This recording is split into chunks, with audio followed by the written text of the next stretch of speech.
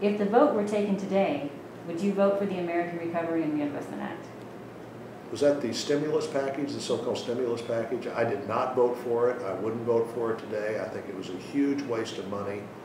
It was focused more on creating government jobs than private sector jobs.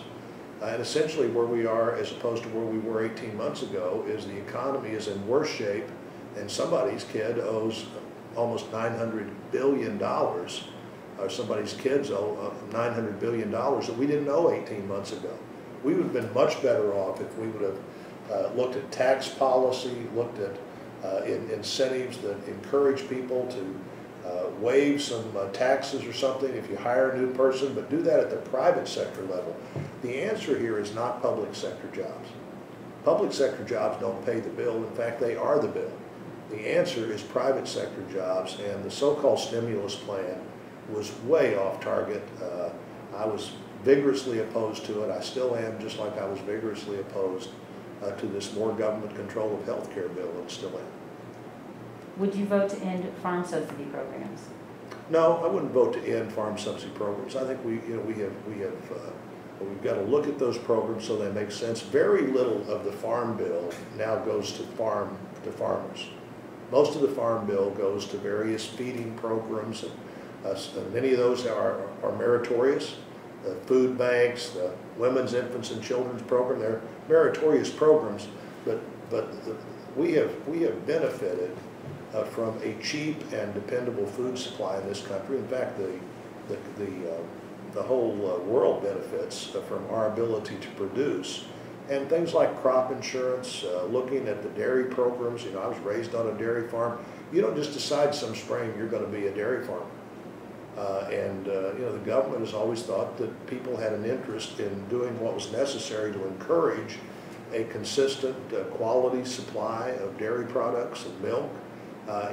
You don't do that if you don't have some kind of basis that people can go to the bank and do what needs to be done to continue to be the most productive agricultural economy in the world. You know, most of our farmers don't want subsidies, don't need them, seldom use them. But to eliminate all farm programs would be a bad idea. Thank you. And if I could rewrite this question, I would, but like I said, fairness, so I have to stick to it now. It's convoluted. To what extent do you believe that in an enlightened democratic society, the citizenry should be bound by any type of financial and social commitment to support the greater good of all Americans? Well, I don't know that there's any binding social commitment that government is responsible for. I think the social commitments come from somewhere other than government. You know, the beauty of our structure initially was that what the levels of government did was pretty clearly defined. And of course, the principal responsibility of the federal government is to defend the country.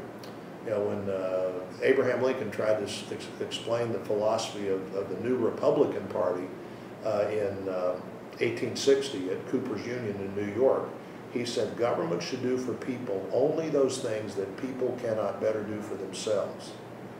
And one of those great examples, we can't defend the country as individuals. And the government should do that, and it should do that really well.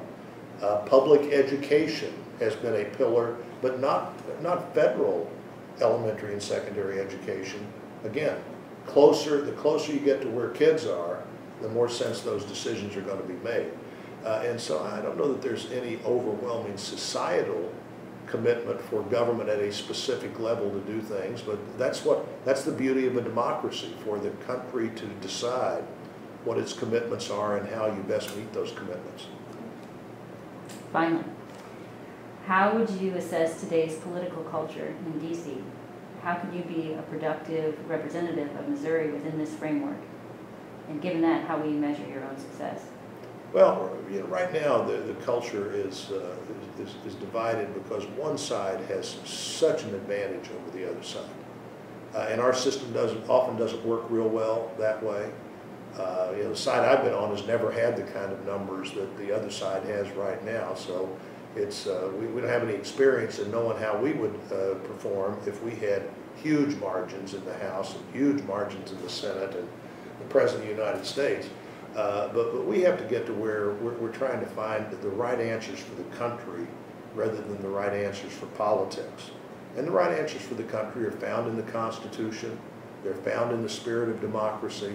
They're particularly found in our, what I believe will be in this election, further evidence of our desire to be a country where the people are bigger than the government instead of a country where the government is bigger than the people.